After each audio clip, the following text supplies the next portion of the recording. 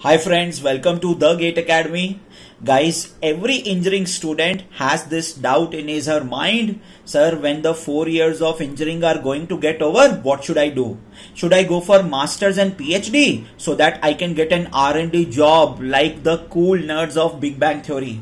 Or should I go for MBA and get a money-making job like Hrithik Roshan in Zindagi Na Milegi Dobara? Or should I join a job?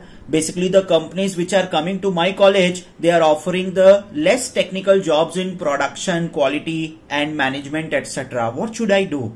Or should I go to foreign universities? So this Saturday at 4 p.m. we are going to address your queries and we are going to talk about a single exam. Yes, a single exam which can land you an opportunity in all of these options you are thinking about. So catch me live at 4 p.m. only on the Gate Academy. Thank you. See you.